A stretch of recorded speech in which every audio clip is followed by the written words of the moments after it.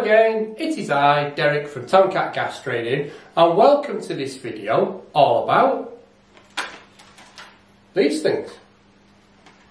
But before we get into this video, please could you take some time to subscribe because it helps the channel, and don't forget to hit that notification bell because you want YouTube to tell you when we're uploading videos.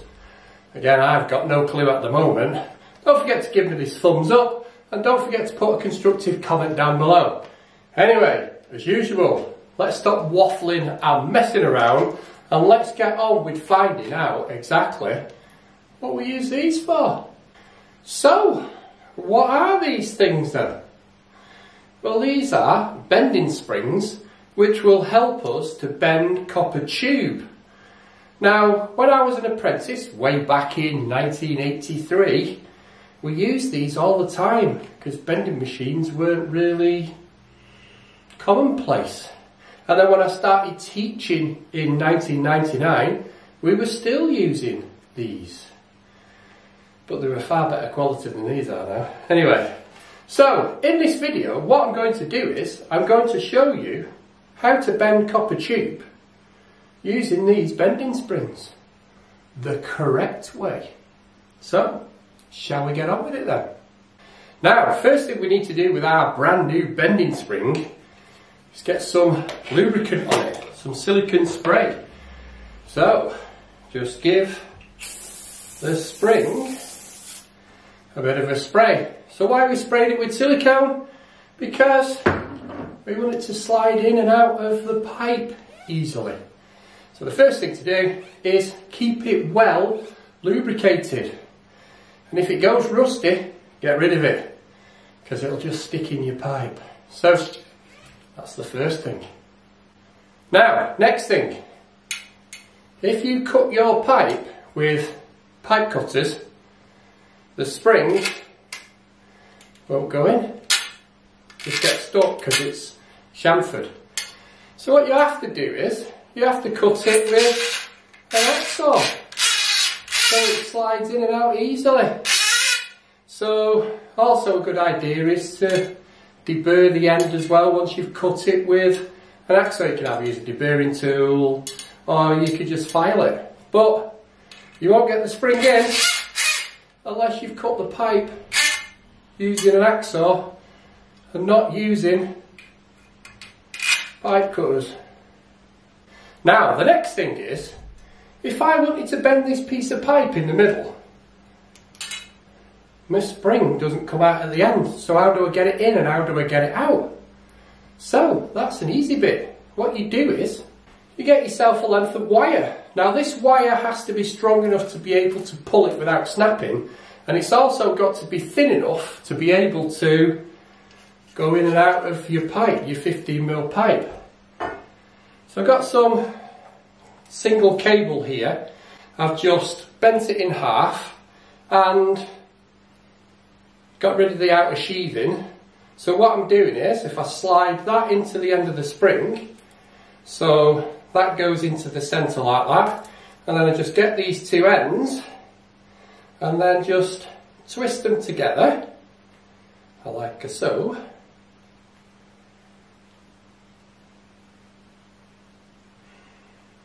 Bend that down, like that.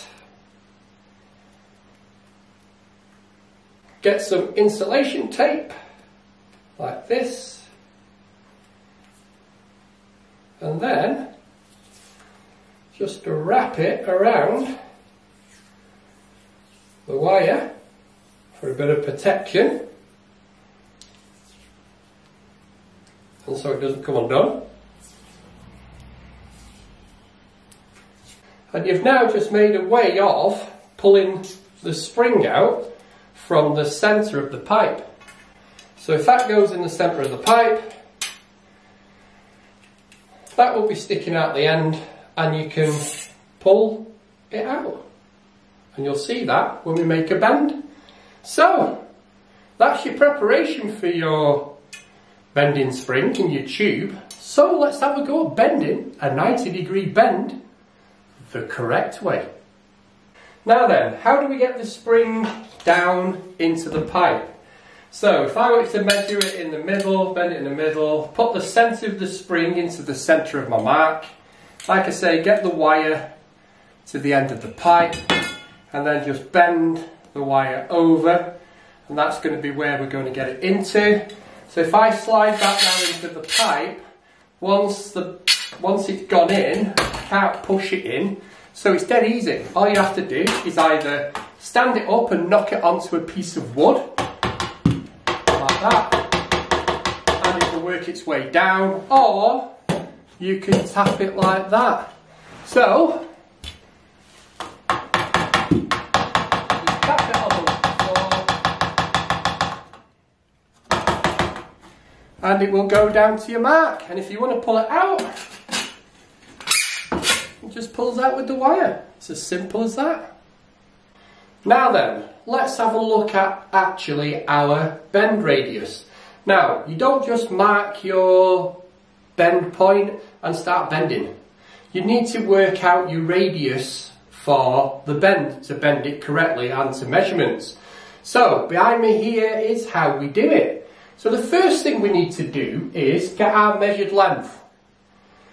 300, 400, whatever we pick. And that is our first mark, number 1. Okay, so that is our first measured length. That's where we want our centre of our pipe.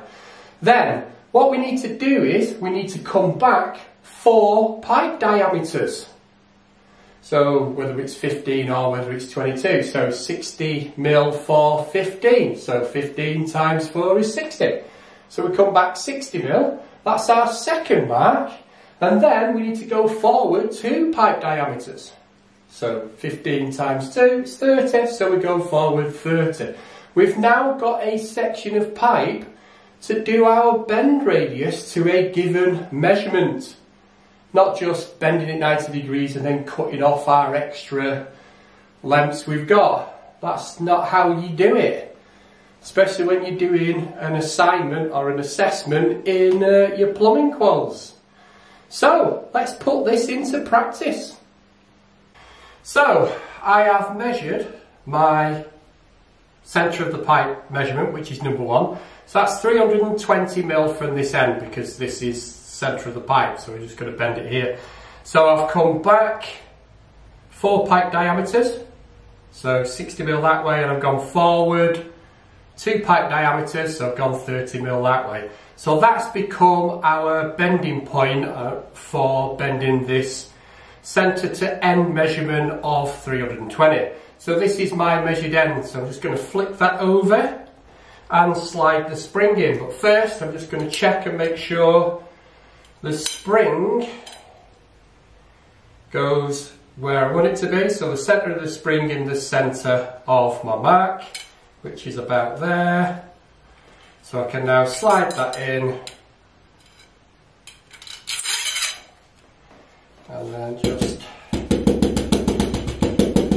it down to my mark.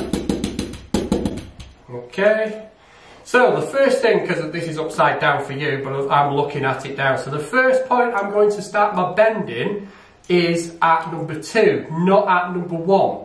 And I'm going to form the bend around this way. So I'm going to use my kneecap to do this.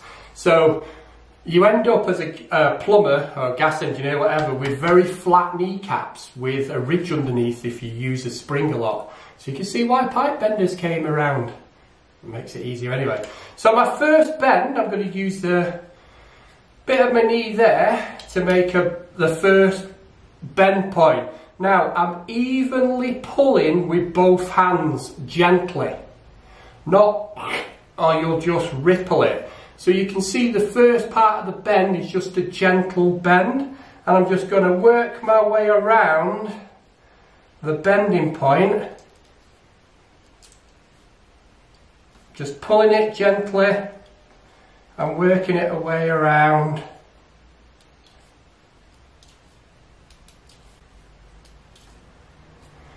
So far we've got that, no ripples so far.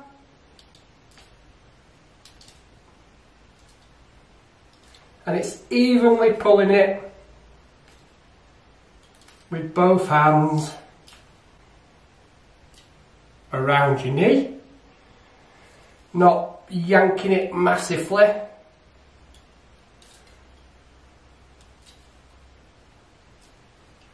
We're nearly getting there now.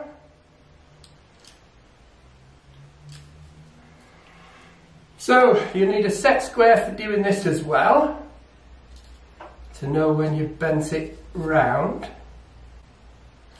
But the first thing we're going to do is, I don't know if you can see that, I've actually overbent it. Because if we don't overbend it, we won't get the spring out. So that's my 90 degree, well, it looks like 90 degree. Should we get a set square and find out if it is 90 degree? Now, I don't know if you'll be able to see this, but can you see it's just slightly over? I know it's slightly over. Because what we've got to do now is just put it on the floor, gently push away, so we can now, hopefully, pull the spring out incredibly easy. And we've got a perfect 90 degree bend, bent within our radius marks. So if that was brought to me under assessment conditions, I'd have to measure from the end to the centre to see if it is 320 mil, and I would deem that a perfect 90 degree bend. Shall we measure our measured end to see if we're in the centre? So you can see we've set our set square up in the middle of the pipe, like so. We get our tape rule out and we go from the edge of the set square to the edge of the pipe, and you can see quite clearly there it is 320 millimeters centre to end. So I have just produced a perfect 90 degree bend from 320 mil from end to the centre of the pipe, and you can see there now we have the perfect bend within the radius markings. It's called annealing, and I'm going to heat up between these sections here to make the copper softer. So I've got a rag here, I'm just going to put it straight over the pipe and cool it instantly. You can see I've remarked my marks at 1, 2, 3. After I've cooled it down from annealing, this is going to be an even pull. So I start right on the end there, right on the corner of my knee there, and I can start to pull and gradually bend the pipe where it's rippling because the spring is stretched massively. So I've got these cheap springs from being here. So what I need to do now is just pull it back a little bit, back to 90 degrees. Now that, ladies and gentlemen, is how you bend a perfect 90 degree bend using a bending spring in 15mm tube. So if you've liked this video, why don't you give it that thumbs up or leave a constructive comment down below. If you've not subscribed to my channel, then please subscribe because it helps, and don't forget to hit that notification bell because you want YouTube to tell you when we're uploading videos, because I don't even know at the moment. Anyway, all I've got left to say is thanks for listening, thanks for watching, and I'll catch you on the next one, guys. Cheers.